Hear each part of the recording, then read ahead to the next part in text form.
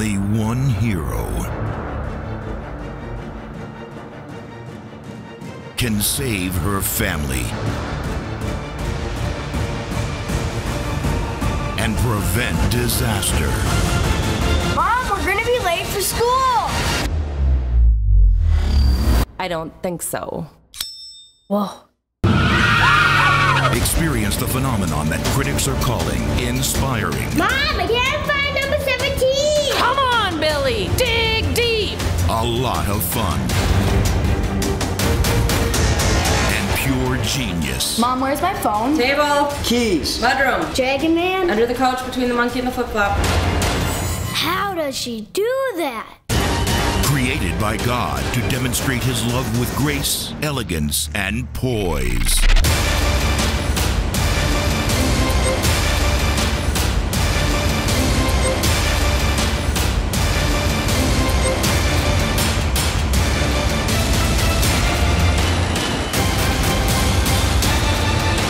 She is Mom.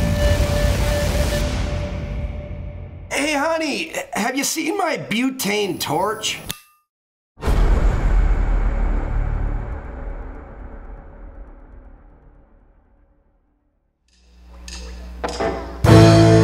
Good morning, Cornerstone. Get up on your feet. Happy Mother's Day to your mothers. Sing about our light, the Lamb is our God. He's coming on the cloud. He's coming on the clouds. Kings and kingdoms will bow down. And every chain will break as broken hearts declare his praise. Who can stop the Lord Almighty? Our God is the Lion of Judah. He's roaring with power and fighting our battles. And every knee will bow before him. Our God is the Lamb that was slain for the sins of the world. His blood breaks the chains, and every knee will bow before the Lion and the Lamb. Oh, every knee will bow before the Lion and the Lamb.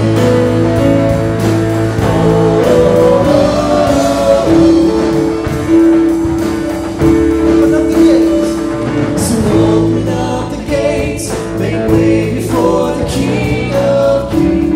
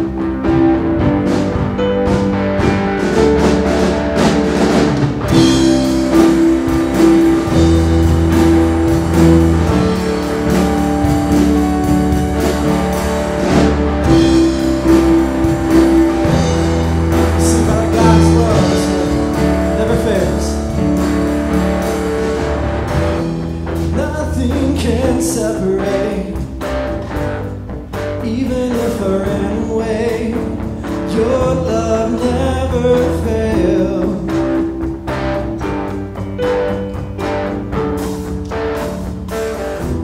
I know I still make mistakes, but you have new mercies for me every day. Your love never fails. Come on, sing out, every voice you stay the same. You stay the same through the ages. Your love never changes. It may be vain in the night, joy comes in the morning. And when the oceans rage, I don't have to be afraid, because I know that you love me. Your love never fails.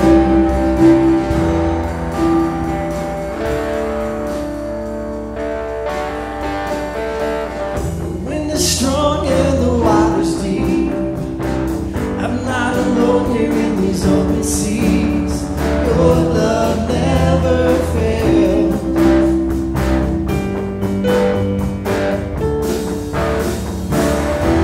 The chasm is far too wide. I never thought I'd reach the other side. Your love never fails. No, no, yeah, come on, you stay the same. You stay the same through the ages.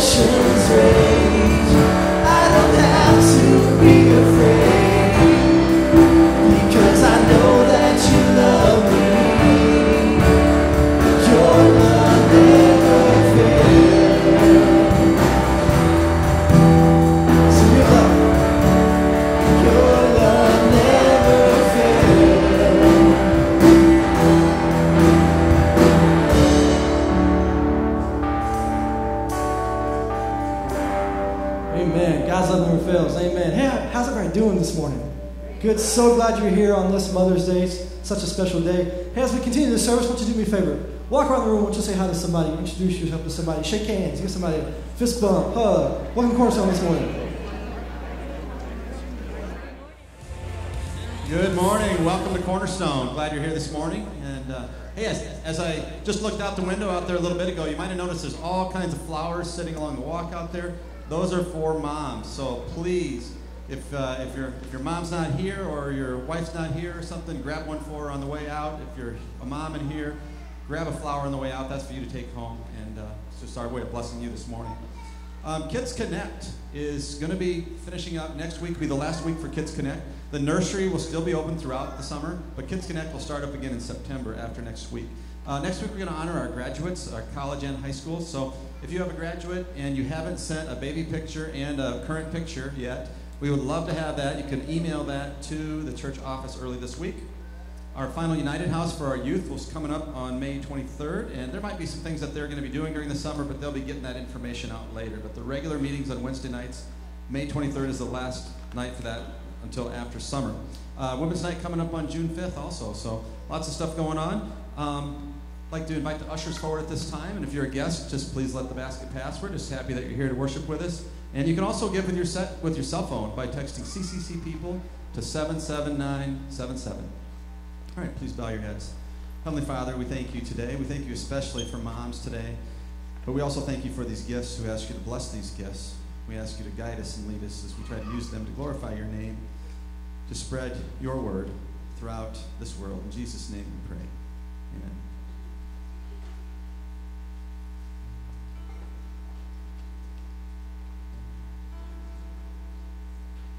I'd love to share your song with you this morning. And the song is really cool. It talks about what God did on that cross. He saved our lives. He gave us salvation.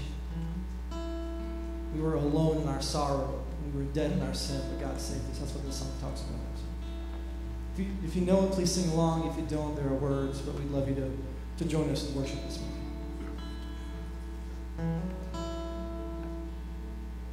Alone in my sorrow and dead in my sin, lost without hope, with no place to begin.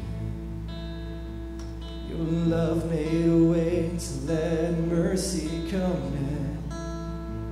When death was arrested, my life began. Oh, your grace. Oh, your grace, so free, washes over me. You have made us new, now life begins with you. Go stand up on your feet, sing with me. Release from my chains, I'm a prisoner no more. My shame was a ransom, be faithfully more. He canceled my debt and he called me his friend. When death was arrested, my life began. Sing your grace. Oh, your grace, so free, washes over me. You have made us new, now life begins with you. You're in this love. It's your endless love pouring down on us. You have made us new, now life begins with you. Our Savior displayed on a criminal's cross. Darkness rejoiced as though heaven had lost. Come on, sing this out. But then Jesus arose with our freedom in hand. That's when death was arrested and my life began. Oh, your grace, so free, washes over me. You have made us new, now life begins.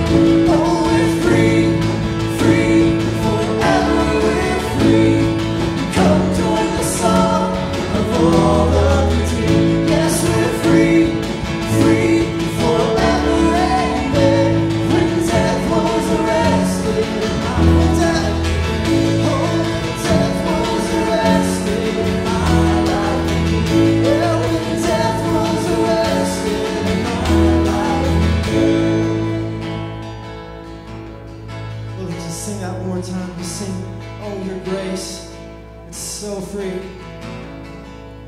Oh, your grace, so free, washes over me. You have made us new, now life begins with you. It's your endless love pouring down on us. You have made us new, now life begins with you. Amen. We're free in our God this morning.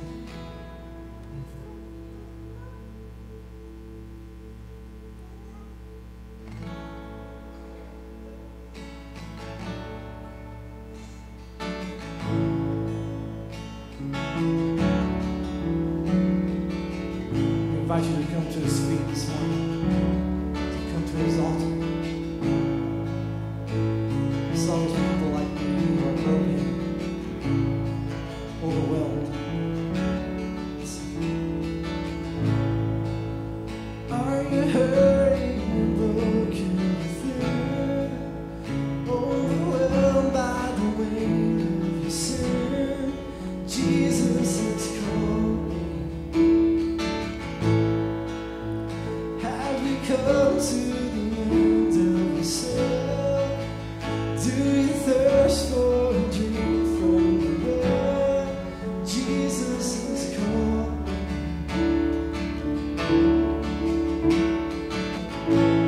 Oh, come to the altar. The Father's arms are open wide. Forgiveness was bought with the precious blood of Jesus Christ.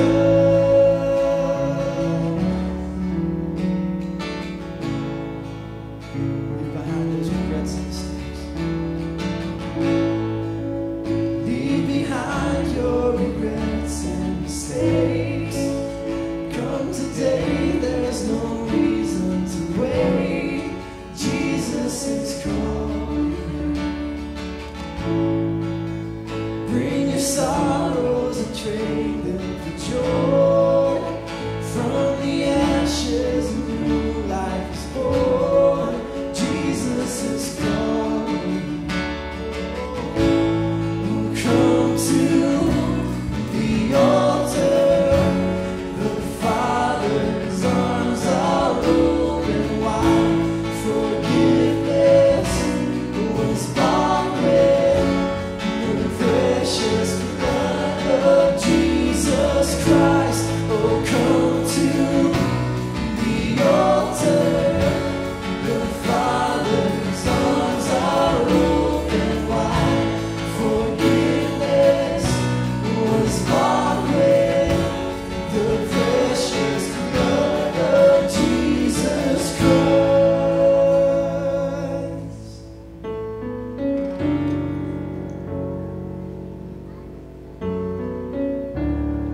What a Savior.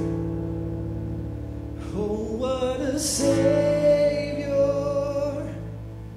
Isn't he wonderful? Sing hallelujah. Christ is risen. Bow down before him, for he is Lord of all. Sing hallelujah. Christ is risen. Sing. And oh, what a Savior. Isn't he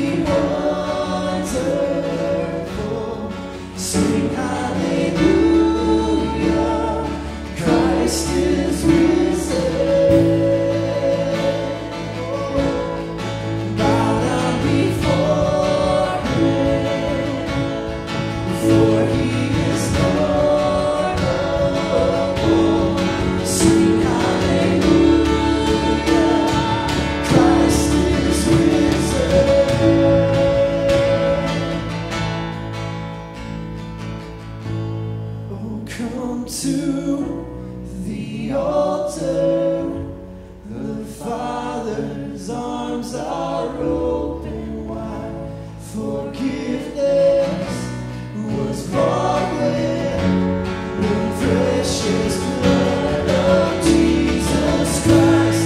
Oh, come to the altar. The Father's arms are open wide. Forgiveness was bought with the precious blood of Jesus Christ.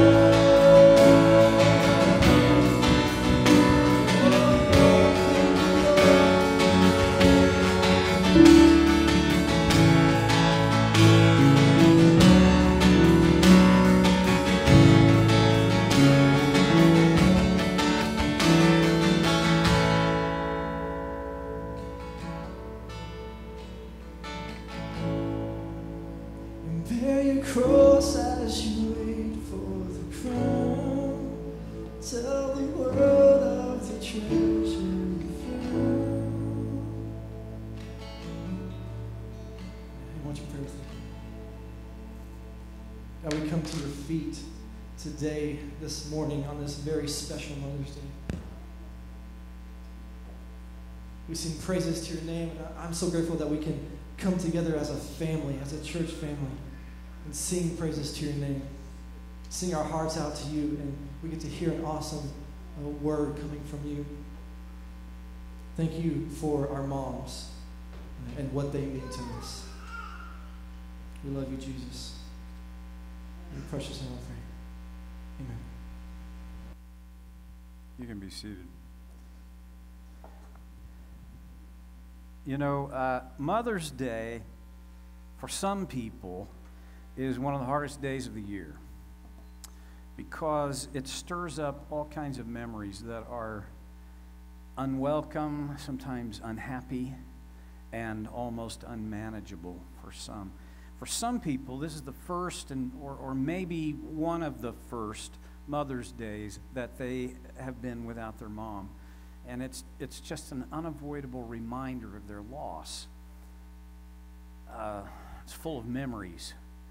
And that, among other things, means it's full of grief. The empty chair at the dinner table is a reminder of their loss. For some, Mother's Day is a reminder that their mom was, well, not a good mom. May have not even been a good person. They were abusive and neglectful, and absent. These people don't have a nice pastel basket with a bow on it full of mom's memories.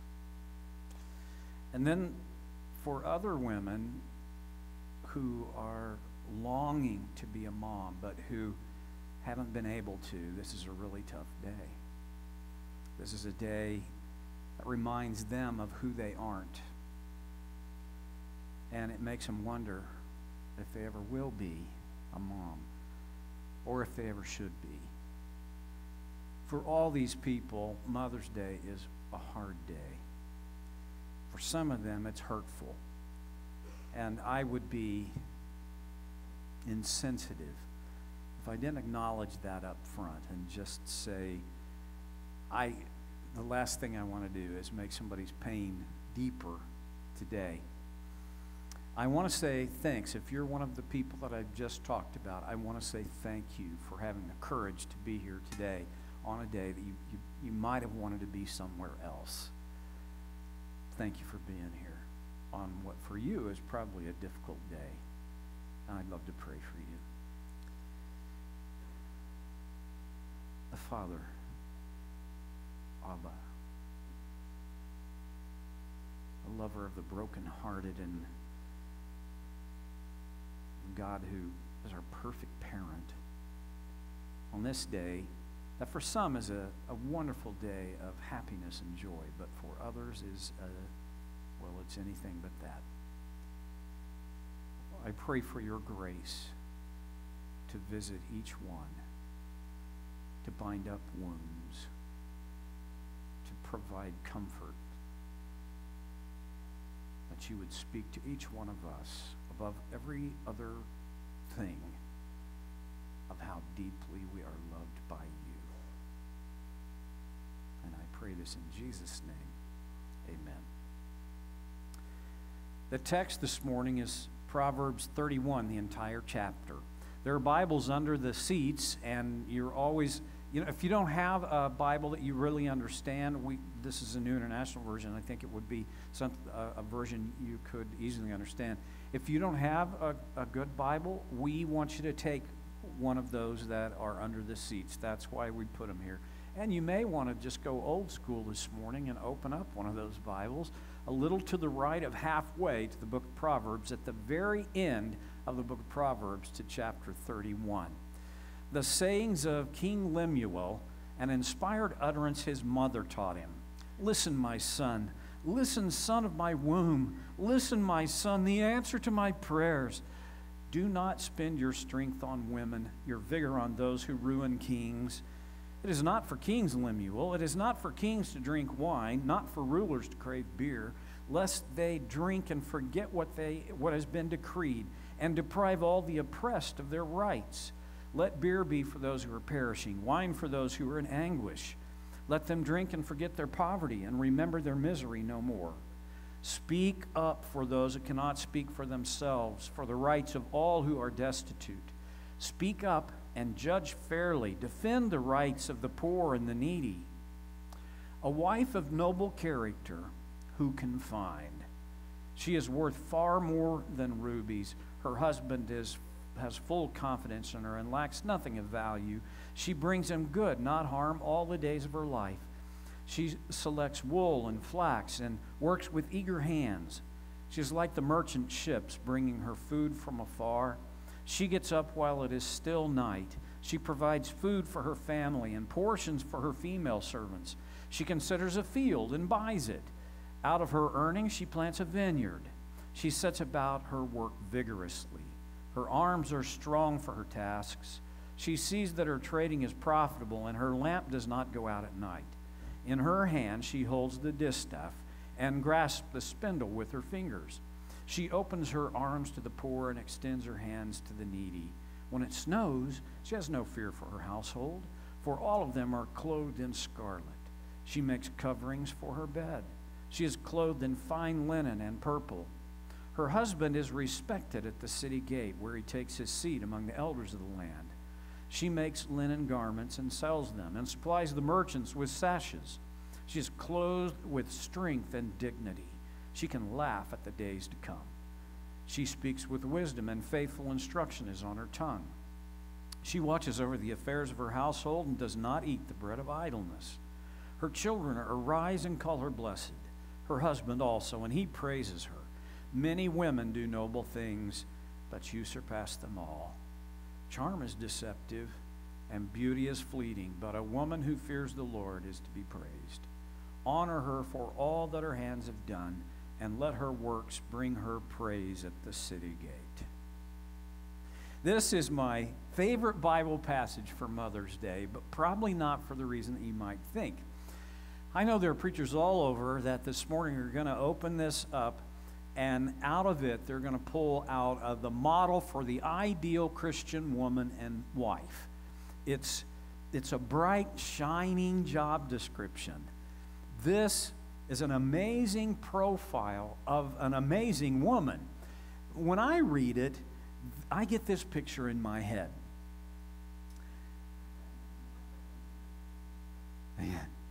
She's awesome and beautiful and powerful. I mean, look at this profile. This woman is into virtually everything. She crafts and sews. She works with her hands. She makes her family's wardrobes. She's an entrepreneur. She buys and sells property, land at a profit. She sells her handiwork to merchants. She's physically strong, and she seems to need nearly no sleep at all, or at least not very much. Her lamp is on well into the night, and she's up while it's still dark. She's a horticulturist. She's a vintner. She's a Michelin chef. She's open-hearted and open-handed to the poor. She's wise and well-spoken. She's dignified and poised. Her kids idolize her, and her husband is nuts about her. So about the only thing that was left off this list was she has a PhD in physics from MIT. Who wouldn't want to be her, right? Kind of like who wouldn't want to be Wonder Woman. But you know, there's this other side to that same coin. I wonder how many women read this and feel incredibly inadequate. If I was you, I would be. How can anybody live up to measuring up to being like Wonder Woman? You pretty much can't. There's this one thing, though, that got left off the text. She doesn't exist. I'm thinking the key to this is back in verse 1, where Lemuel writes, "The sayings of King Lemuel, an inspired utterance his mother taught him." And then there are 9 verses that are absolutely fabulous. If I was king of the world, I'd make every government official have this read at their swearing-in ceremony. It's all about how to wisely govern and take care of people. It's good stuff, all of it, and it's from the mouth of Lemuel's mother. Now, most Bibles have an artificial division between verse 9 and verse 10, but in ancient manuscripts, there's no division there. Verse 9 flows into verse 10. There's really no reason to take that the voice narrating verse 9 changes at verse 10. I think it's the same person. I still think it's King Lemuel's mother. Now, think about that for a minute, okay? And I don't want to be racist here, but you have to at least think ethnically about what is in here in order to get how I'm thinking. King Lemuel was a Jewish king. That's pretty much all we know about him, because this is the only place in the Bible that he shows up. And we only get the fact that he's Jewish and a king. That's it. There are several theories about who Lemuel was, and the one I like the best is that it was actually Solomon, and that Lemuel was a pet name that his mother gave him, because in Hebrew, Lemuel means devoted to God. So this was King Lemuel's mom's pet name for him. Of course, you know who Solomon's mom was, right? Bathsheba. There's a whole sermon right there, but I won't go into that. You can choose almost any theory of who King Lemuel was, and you would be as close to the theories that historians can propose. No matter who you think he is, you have to go with the idea that what we have preserved for us as the chapter 31 of Proverbs are the inspired words of his mother, his Jewish mother. I'm sorry for the stereotyping on that, but let this Jewish mother thing kind of sink in a little bit, right? Boy, listen, Jewish mothers didn't get their reputation for no reason at all. Boy, I'm thinking that King Lemuel's Jewish mother is writing up a job description for her daughter-in-law, right? For the wife of this woman who is sort of worthy of her amazing, wonderful son, the answer to her prayers, the one who hangs the moon, her bubala, the king. He deserves more than just your average run-of-the-mill Jewish girl, right? And so here it is. Well, he needs Wonder Woman. And by the way, there's an irony in that. If you've seen the Wonder Woman movie thing, you know that Gal Gadot is she's Hebrew. She's a Jewish woman. I thought it was ironic. It seems to me, within the straight and narrow, to read a little bit of a Yiddish accent into Proverbs chapter 31. And for me, this explains chapter 31 way better than proposing that Wonder Woman is an Old Testament character, when everybody knows she comes from an island nation of Amazon women in a comic book world. So, So, Mom, what's in this for you today? Well, is the point in this you get with it and be perfect? Your Wonder Woman costume and the lasso of truth are hanging in the closet, but you don't get them until you're perfect. That's not what I want you to get at all. I want your children to arise and call you blessed. I want your husband to praise you and say, many women do noble things, but you surpass them all. I want this for all moms. Every single mom, I guess in the world, but especially in this room. But I don't want you to get there by trying to be perfect. Because the reality is that you trying to be perfect will not get you the kind of love and admiration that you most want. And you see kind of exposed here in this passage. The truth is, what you trying to be perfect will get you is the opposite. It will get you the resentment, maybe even the bitterness of your kids and your husband. And here's why. Because nobody really feels loved by a perfectionist. They feel often condemned, but they don't feel loved. They feel judged, but they don't feel accepted and embraced emotionally by a perfectionist. Being perfect is an unrealistic expectation anyway, and it's never going to get you what you want most as a mom. I kind of look at this whole thing as an over-the-top job description, and right after the title of wife and mother, there should be this, fine print. The imperfect need not apply. It's tough. What are we supposed to do with this? I mean, it's in the Bible. Was King Lemuel and his Jewish mother, were they just punking us? Were they just rattling our cage? Is this really what God expects of you, Mom? This kind of perfection? Well, I think the point of this whole thing is in the last two verses, where this is what we have. Charm is deceptive, and beauty is fleeting, but a woman who fears the Lord is to be praised. Honor her for all that her hands have done, and let her works bring her praise at the city gate. Charm is deceptive, and beauty is fleeting. I don't care who you are. This is a truth you cannot avoid, because it universally applies to everyone. I don't care, even if you've got tons and buckets full of $1,000 bills to pay a surgeon.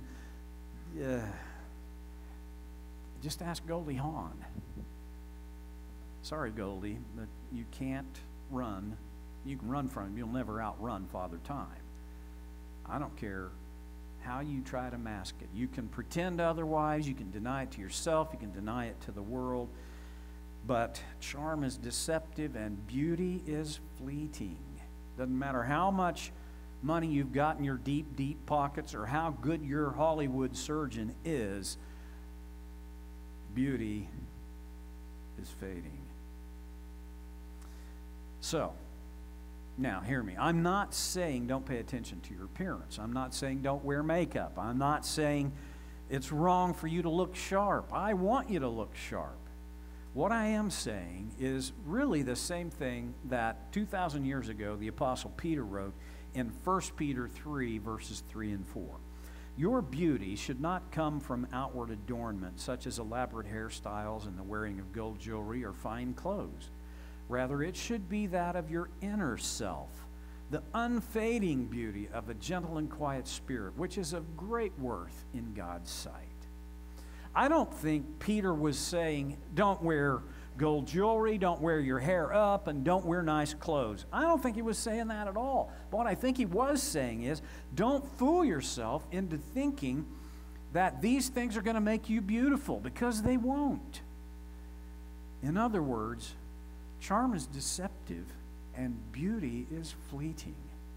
Your charm and your beauty need to come from something other than your outward appearance, your physical appearance. Lemuel's Jewish mom gives us some more insight. But a woman who fears the Lord is to be praised. Honor her for all her hands have done, and let her works bring her praise at the city gate. See, a woman who fears the Lord, that's the point.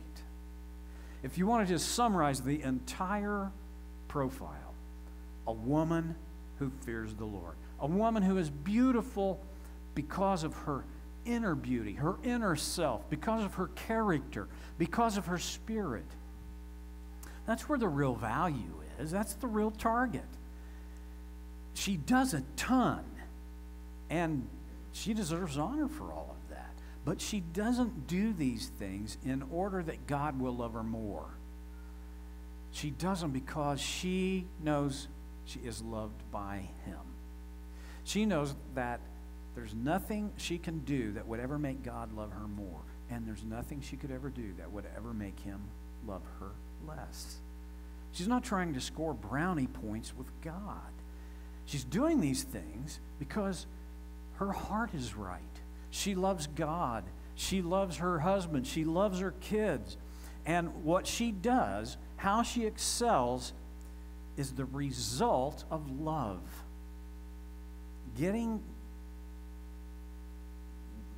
If you get love and doing turned around backwards, you wind up in a chokehold. You wind up on an endless treadmill of performance that you can never live up to. It's lethal. I know you, Mom. I know that at your best, you do these things, these incredible, unselfish, heroic things because of love. It's your bottom line. It's your core motivation. Your family doesn't seem to get that, though, right? About the only time they notice is when supper's late, or when they don't have clean clothes for school or work, or when you turn around for 10 lousy seconds and your 3-year-old has pulled every stinking thing out of every cupboard out onto the floor 4 minutes before company gets there, right? Well, the world doesn't notice. I mean, in fact, as an observer, it looks to me like the world wants to push you clear out of this role of wife and mom. They want you to bust through the glass ceiling. They want you to be a world changer and a trendsetter. And honestly, if that's what God has in mind for you, that's what I want for you too. I want you to be amazing beyond anybody's imagination, even your own. But I don't want you to give up something more important for any of those achievements. Be the CEO. Be a world changer. Get out there and kick up some big rocks. I'm with you. But don't forget the most important job that God has ever given you and will ever give you in your entire life. Don't forget that MOM is way better than CEO. I don't care what you're the CEO of. I am really not trying to get you to be the perfect Proverbs 31 woman. All I want, really, is for you to be you. I want you to be the woman that God had in mind for you to be before He ever spun the planets out into space. I want you to be the you that He thought up. I want you to know that He is nuts about you. On your worst day, on the day that you think you should have your mom license revoked, He thinks you're fabulous. I want you to know that when you love God and you love your family, you make our God happy, even when you're not perfect at doing this. I want you to give yourself permission to pursue this high, high calling of motherhood with your whole self. Give it your all in partnership with God. And then there's this one more thing. I want your family to slow down and pay attention. I want them to give you the praise that you deserve. For crying out loud, I'm talking about one day a year. Can't we at least do that? Kids, your mom needs to hear from you. You need to arise and call her blessed. Well, what in the world does that mean? Okay, let me just tell you a couple of things. You need to say to her in words, if you don't have guts enough to say it out loud to her face, at least write it on a piece of paper and tell her how glad you are that she's your mom. She doesn't have to be perfect for you to want that. No, a lot of you guys, junior high and senior high kids, are probably going, right, you don't know my mom. No, I don't know. Well, I might. But I'll tell you this. Ask one of your friends, and they'll tell you that their mom is way worse than your mom. And your mom needs to know that you love her. You don't agree with her. And hey, for her to be a great mom, she doesn't have to always agree with you. But she needs to hear from you, from your lips, that she's a blessing from God in your life. And Dad, you need to praise her. Many women do noble things, but you surpass them all. I'm pretty sure you're probably going to let Hallmark say that for you with a card. And by the way, guys, if you haven't bought one yet, get yourself to Casey's and buy something, okay? Even a payday bar. That'd be better than nothing. But I'm challenging you today, dads, to say it out loud, to make it common, normal vocabulary for you. Tell her. Tell her. You know, there's that old tired joke about the couple that had been married for 50 years and they were sitting on the front porch rocking back and forth in their rocking chairs, and the wife looks at the husband and says, Henry, in the past 50 years, I haven't heard you say I love you since our wedding. And Henry looked at her and he said, well, if it changes, I'll let you know. Don't be Henry, boys. Tell her. Very few things in all of your life, marriage and family life will make as much difference in her life as hearing from you that you are convinced you got the best end of this deal. I know a lot of guys that this is true of. I married way over my head. I have a friend said I outpunted my coverage. It's not hard, but sometimes it is hard. And I don't know, other than just pride. Tell her often. Make Mother's Day just an excuse for you to do what you want to do every day. Let's pray. Lord, there are moms here who feel discouraged and defeated, and they just wonder, why in the world would why would you make them a mom? They just feel so inadequate and so beaten up. Would you breathe your grace and your life into their heart today? I so want them to know that they are your treasure, your workmanship, your masterpiece, your poem. And there are moms here of teenage kids that it's taken their breath away to think about what is ahead. Would you breathe hope and encouragement into them? They're moms of empty nests. Remind them that as their kids grow up and leave home and make their own life, that this is not punishment but a reward for their good work.